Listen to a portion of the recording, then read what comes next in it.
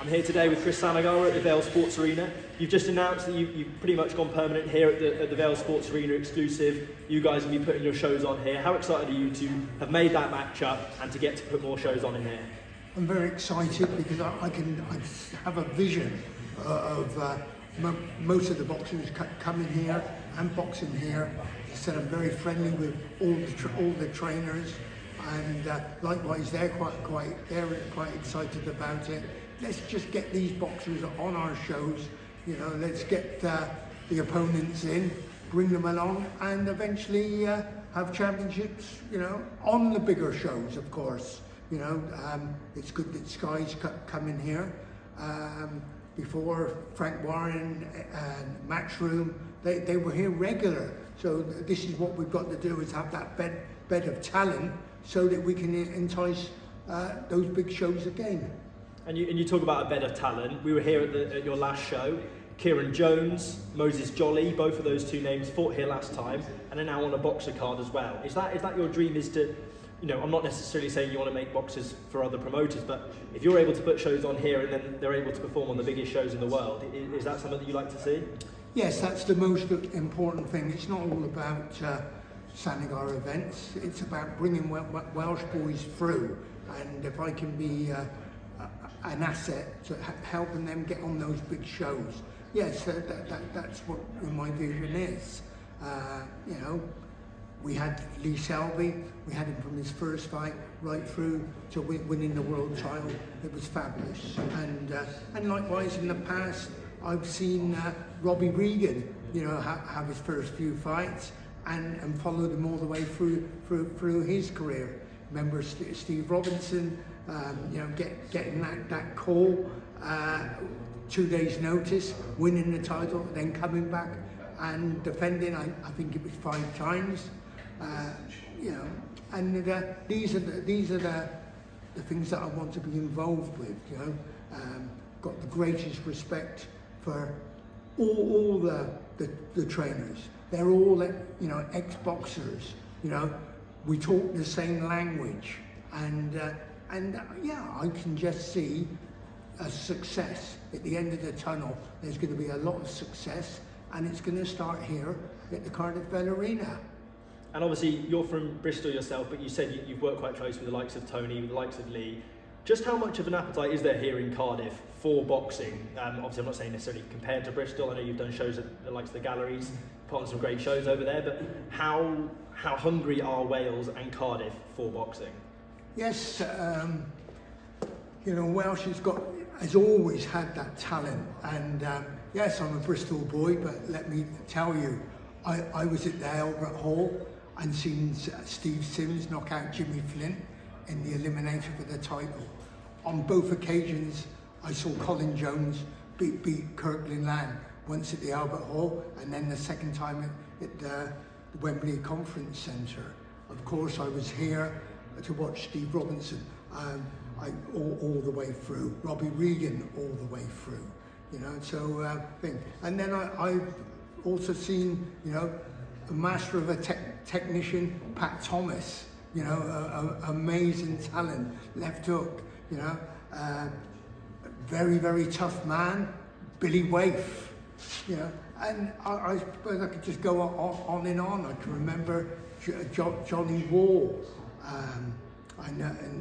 you know, and then while I'm talking about things, I can remember saying to Gavin Gwynn, I said, like you're from this area, Merthyr. I said, and there's been these great fighters, and I've just got this feeling that you're going to have that similar success.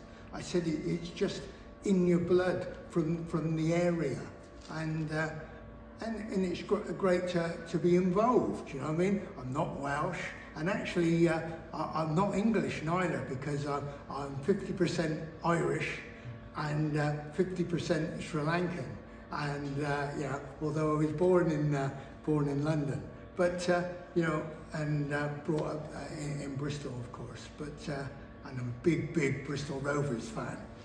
So you know, it's going to be a great time of boxing here in South Wales. You know, these shows and eventually I'm sure we'll get the TV here as well. And you said about Merthyr, and while we're on it, obviously I think Merthyr's had, I think it's 3 or 4 world champions now. You've got Gavin Gwynn possibly, up there as well, and Joe Morgan, someone from that part of the country as well. We spoke to you last time we were here, and you said you're going to make him a world champion. Just how good is Joe, and just how exciting is it to have him fighting here at the Vale as well? Yes, Joe Morgan is a big talent.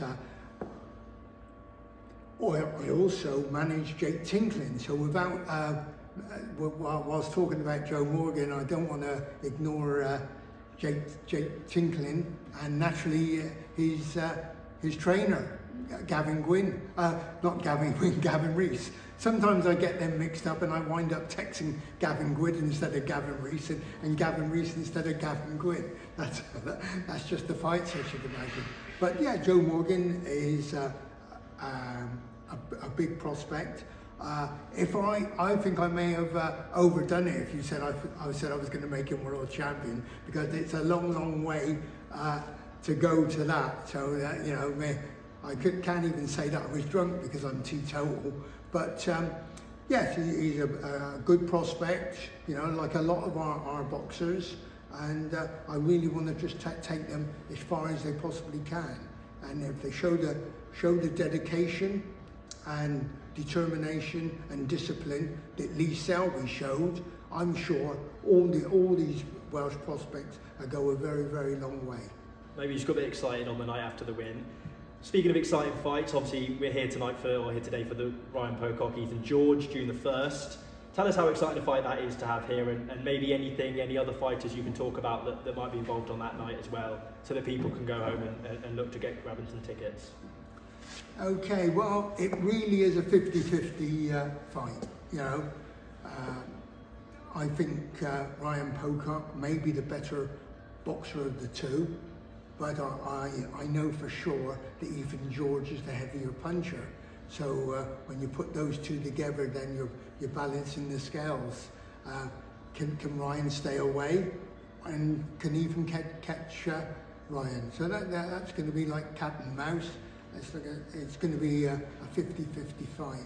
As regards to the undercard, then I know for sure we'll be featuring Joshua John, very talented boy.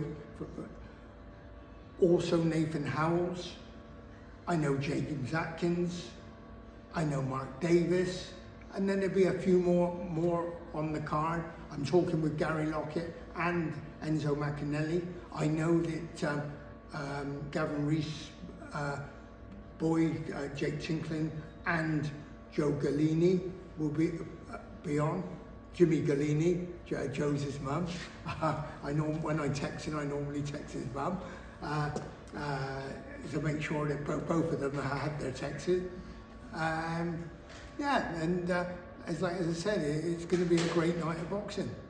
So Tony Borg's going to be a busy man on that night. Then you've mentioned, I think your first 5 names were all training under him. How great is it to have someone like him, someone who's, I'm not going to discount the other boxers or the other trainers, there's lots of great trainers in Wales, but someone who arguably has one of the strongest stables in the country, let alone just here in Wales or in the United Kingdom. Yes, Tony has a great stable. I've worked with him now since 2006, very closely, and we've had great success. Also had a few disappointments and hiccups on the way, but that's boxing. But yes, we've got a great relationship, bringing boxers forward, and likewise naturally trained Lee Selby all the way through, and now Lee Selby's a trainer, and again pushing on. Perfect, thank you. And just to finish off, I'll let everyone know where they can grab tickets, where they can find out more information, that sort of thing about the show. Obviously, if that stuff's available now or when it will be available. Well, the posters will be coming out this week, and the tickets are being printed at the moment. But likewise, you can go through on Sanigar Events or westcountryboxing.com. Likewise, when the posters, they'll all have the phone numbers of the individual boxers, and so you'll be able to get us, and we'll have a QR code as well on the posters. Perfect, cheers, thank you very much.